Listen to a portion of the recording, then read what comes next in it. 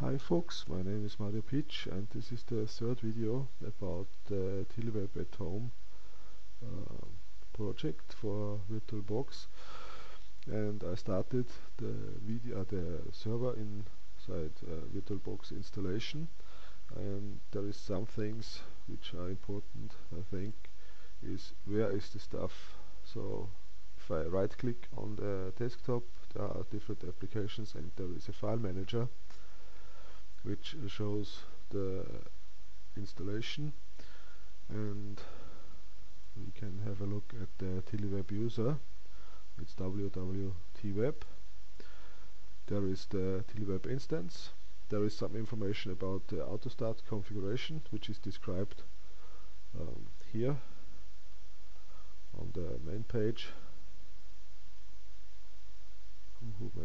There are several informations about the Slita stuff.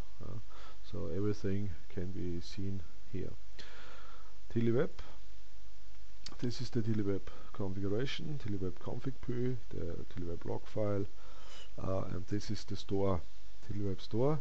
So we have different users. There is no user at the moment. It's just the administrator.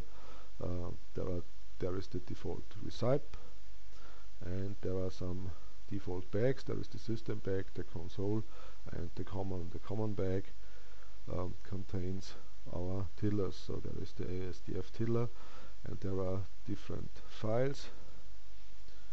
Let's say enter command. I've not configured it. Open with leaf pad. Okay, so there is the TiddlyWeb tiddler. So you can see everything is in a text store. There are several possibilities. You can have MySQL or something like this, but at the very beginning I just want to work with the text store because the backup is easier and I can see everything and read with very simple tools. Okay, that's it for the file structure.